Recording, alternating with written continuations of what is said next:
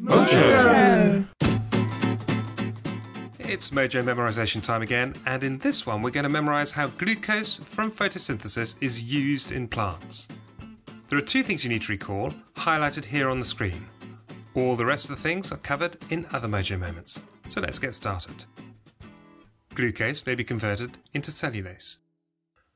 For glucose, we think glue clothes, clothes covered in glue.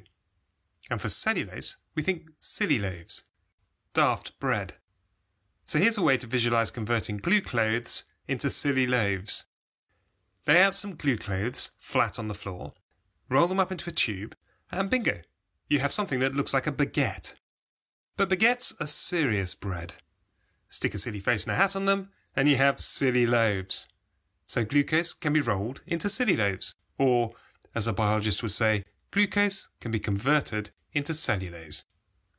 And you know already from the plant cell video that cellulose is used for cell walls.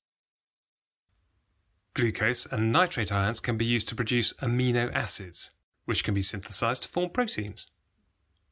Okay, for this one, you need to think of an old knight in shining armour, helmet and all. This knight has a number 8 on his chest and is ironing his tunic. He's very proud of his clothes. Imagine what would happen if you rushed up and added a whole lot of glue to his clothes.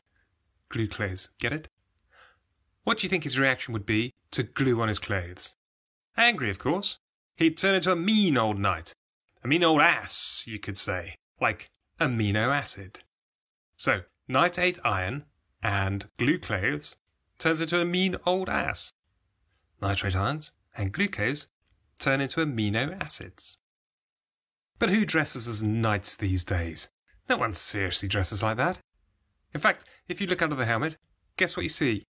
Not an old man, not a young man, not even a teenager. Nope, it's pre-teens. You know, kids. Pre-teens sounds like proteins, doesn't it? So imagine, you think you're being shouted at by a mean old ass lad, but he turns into a preteen. That reminds you that amino acids can be synthesized to form proteins. Right, time to use the images we've just created to fill these gaps. Pause to think, and then restart for the answers.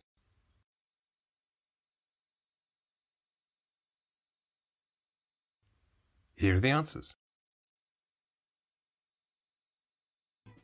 And that's it for the uses of glucose from photosynthesis. Please, please, please do the quiz and the worksheet below to train your brain. Rewatch this video when we send you a reminder. It makes all the difference. Meanwhile, thanks for using your imagination.